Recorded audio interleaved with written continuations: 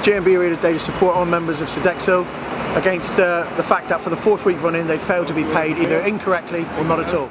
This is an appalling story. The staff here are being victims of privatisation, and the company really needs to wake up to the fact that it's got to treat people with respect and got to treat them properly. But what I also want to see is the trust doing its part and making sure that their contractors treat staff fairly and ensure that they're paid regularly in a timely fashion, that their overtime is properly recognised, and that they get due what's theirs. These are low-paid staff. They're very vulnerable in the labour market and they need protection and help and support. Well, as I understand it, some staff haven't been paid, some staff have been overtaxed, some people are on the wrong tax band, some staff are struggling to make sure that their hours get properly logged, and management clearly isn't doing its job in ensuring that these things are sorted out and that staff are properly paid at the end of each week.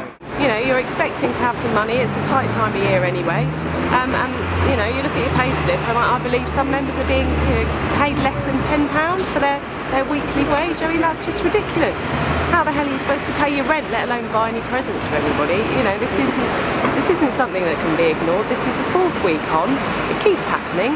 Yeah, you know, it happens once, well, it's a serious mistake and management can sort it out straight away. This is the 4th week now. These people need their cash, they need the money that they've earned, and management needs to sort it out.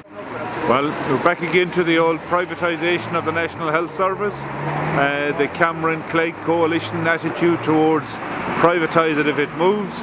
Our members are now being sent across to Sodexo and they've not had their pay for 4 weeks being paid properly. Everybody's running for cover, everybody has done it right. There's only one thing they've done right, and that is privatise the National Health Service, and as far as they're concerned, job done. Not as far as GMB are concerned though. For the members, GMB will stand behind any group of members that's been treated this way. Anytime GMB members are being attacked by either a government, either attacked by management, attacked by a contractor, we are going to take them on, and take them on we will, and be assured of our unstern support for you.